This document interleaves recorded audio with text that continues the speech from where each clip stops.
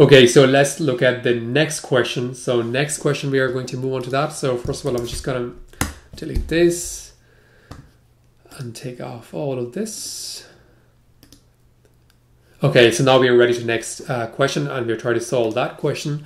So I'm going to move on to the next one, where we have the question from Netflix. So assume you're given the below tables for the session activity of users.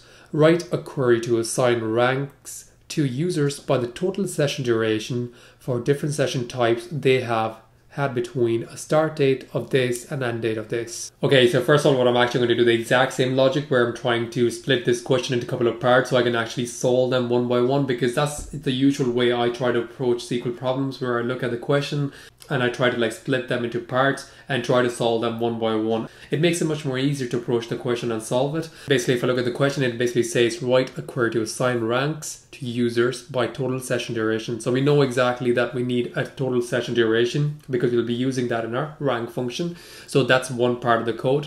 And then for the different session types, which we can use within the rank function itself. So whenever you go for an interview, it's always good to have these basic functions clear in your head and how to use them, because most of the time, when you're in the interview, they're not really looking for an exact optimal solution, how to solve this problem, but what they want to see is that you have a good knowledge of SQL, and they'll give you a whiteboard where they'll see, okay, how would you approach this problem and how would you actually solve this? And if you're using some type of function, what is the syntax of that function? So it's always good to have that understanding clear, have some sort of basic definitions clear, and that definitely will play in your code. If you're trying to apply for a role that heavily involves SQL in it. Okay, so let's look at the table itself, because I can see the other half of the question, they have that you have to select the start date and end date between those periods. So all the sessions has to be in the middle of those two, which is again the one month period. So the next half of the question is where you have to kind of calculate the duration. So as you can see, first of all, within the columns as well, we have session ID, we have user ID, we have session type, we have duration, and we have start time.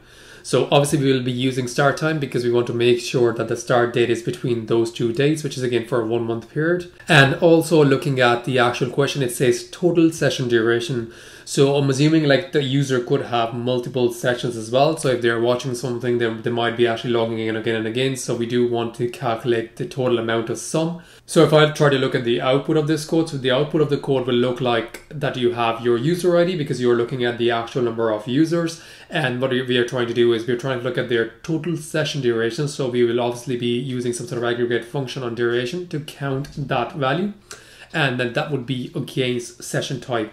So we exactly know the rank would work with the actual amount of duration of your session with the session type. But at the moment, if you look at the actual code, we only have duration. We don't really have a total duration. So if a user is actually logged in twice and have a couple of sessions, we do want to have it as a total duration that we can use in a rank function. So let's start looking at the code itself, how we will code this out. So I'm back in my editor. So the table name is sessions. So I'm actually going to do something like select star from sessions. Okay, so as you can see within the table, we have session ID, we have user ID, we do have session type, which is again if there's streaming, not interactive, responsive, and interactive. And then we have duration within hours, and we do have this duration in hours for the exact session type. And then we have this start time. So what I need first of all is I want to kind of put an aggregate function to collect all my duration in one row for a specific user and a session type.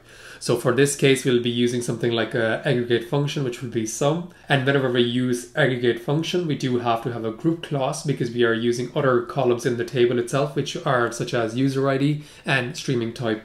So let's try to look at this code itself. So what I'm actually going to do is, so first of all, I'm actually going to just give an alias here. And then what I'm actually going to say is s dot, and I'm looking at the duration. So duration here. And what I want to do is I want to actually sum this. While I'm summing this, I do also want to see is the actual user ID. So s dot user ID, and then the second of all would be s dot session type. So once I do that, I have my user ID and session type, and I'm summing this value. So just to format this first so easily you can see what I'm trying to do here.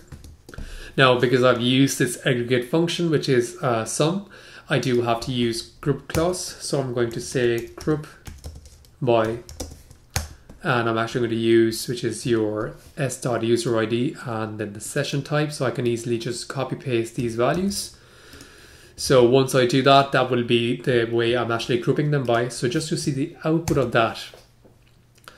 So as you can see, we have our user IDs now, and we have session type, and we have sum of the total duration. I'm actually going to name this as total duration. So that's my column name. And what I also want to do is, if I actually go back to my question itself, it does say that the session type and they have to be between the start date of this and end date of 2020-021, so which is for 1 month. So it's always good to do that first. So what I'm actually going to do is, before my group by statement, I'm actually going to put a where clause here, and I'm actually going to say where s dot, and then I'm looking at the start time.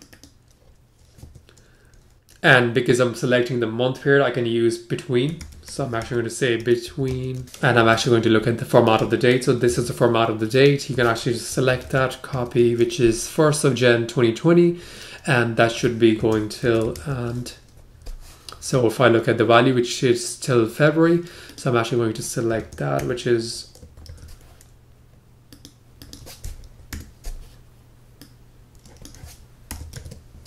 perfect. So as you can see, the start time has to be between 1st of January to 1st of February, which is the actual condition within our question.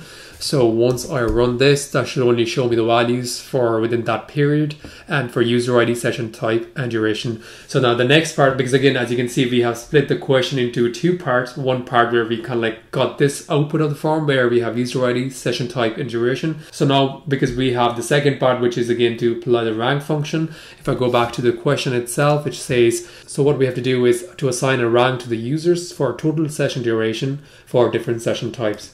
So what I'm going to do now is I'm actually going to try to apply the rank function on this. So to apply a rank function, what I'm actually going to do is I'm actually going to put this code into a subquery. So to put that into subquery, I just have to mark them into brackets, and I can just give an alias of SS. So what I'm going to say is select star from, and if I actually run this code, as you can see, I haven't changed anything. I've just added my query into a subquery because I'm going to apply a rank function on this now. So for this, I'm actually going to say ss.star, and then I'm actually going to put this into a second line and apply rank here. So rank is the function, which you can call it like that, rank over. And in this case, I'm going to partition my data.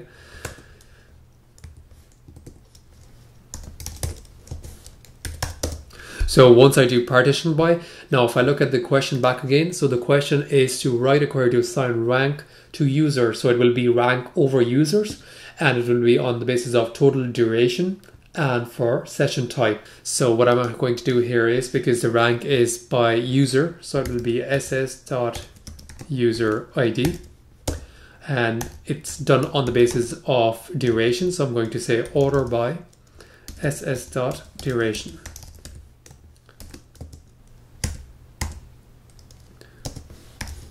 Rank order.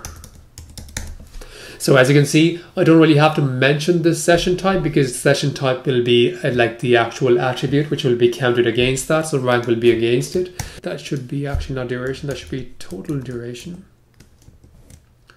Perfect.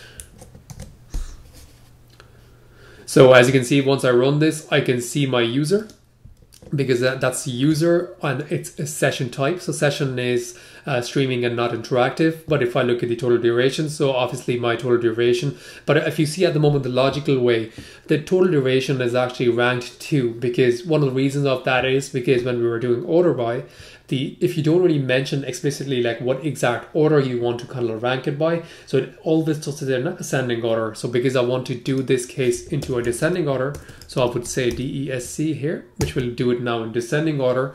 And once I look at the exact same user again, so if you see the actual output of that, so streaming is rank 1 based on the session type of the user and total duration. So as you can see, this user was logged in twice, and the rank order for the first session, which was the longest session based on the total duration, was 14 hours, and that was for streaming. So I hope it kind of explains you how to solve these kind of questions. And usually, like as you can see, whenever you split the questions into subqueries, it always makes it easier to kind of approach the problem. Even when you're explaining to the interviewer, he would easily be able to, because again, sometimes you are going too fast, you try to explain yourself, and maybe they're not really following you, or they might not understand what you're trying to say. But when you split the question into subparts, you can easily show them part by part, which again makes it really easier for them to understand what you're trying to do and how you're trying to achieve the results out of the solution. If you're still watching this video, do subscribe to my channel if you enjoy this kind of content. At the moment, I'm working on a lot of different interesting projects that I will be bringing out to you in the following weeks that might interest you as well and might give you a good understanding of this data science field. So I hope you enjoy my videos.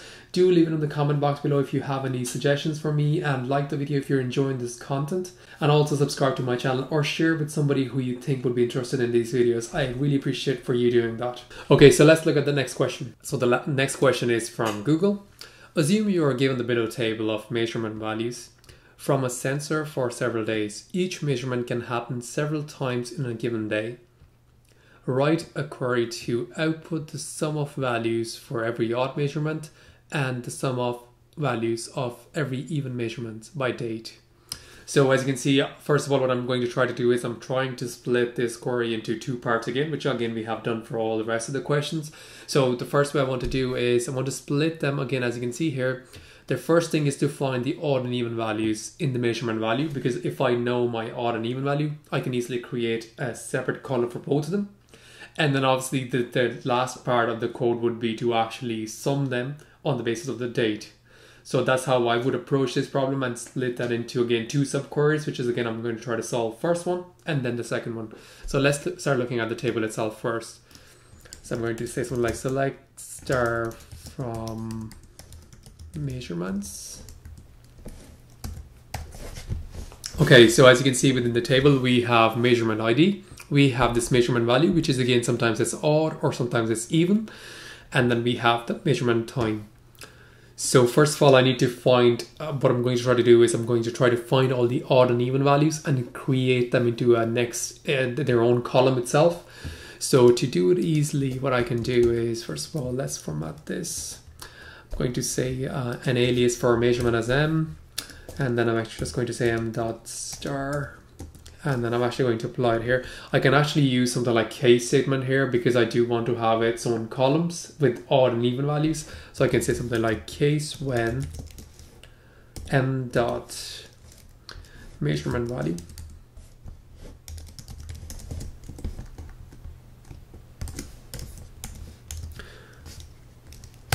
So I'm going to actually apply the mod function on this to actually calculate if they are even or odd.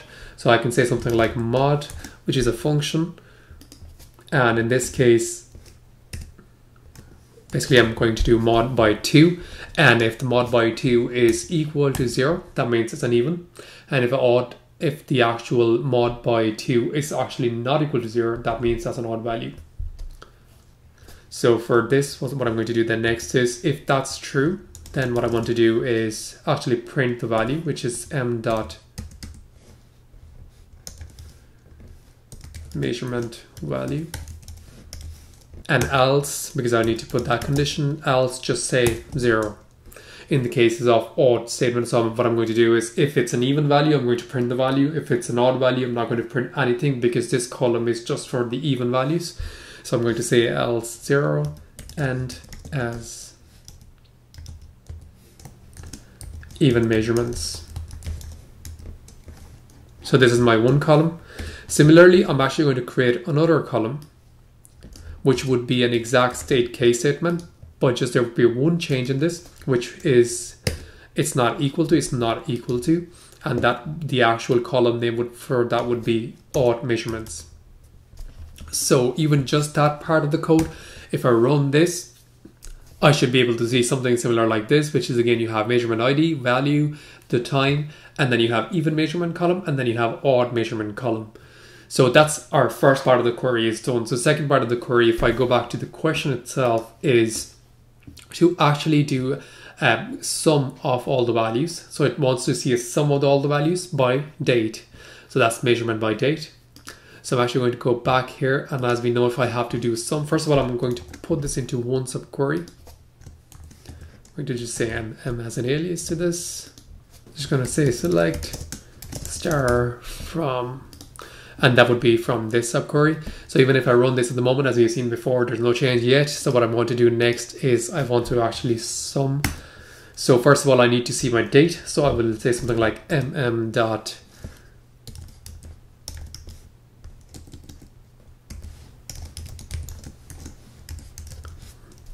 it's actually measurement time. So I have my measurement time here. Similarly, what I want to next is sum, and I want to sum it by the actual even measurements and odd measurements. So I'm actually going to say something like dot even measurements.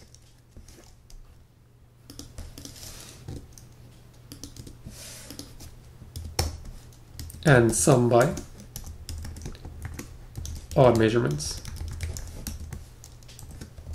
Okay, so once I do that, I have my time and I have my aggregate functions. And as we have seen before, whenever we apply that, we do have to apply the group function onto this. So I'm going to go back on the bottom of my code, just to kind of like zoom it in. So I'm going to say something like group by, and that would be my dot measurement time.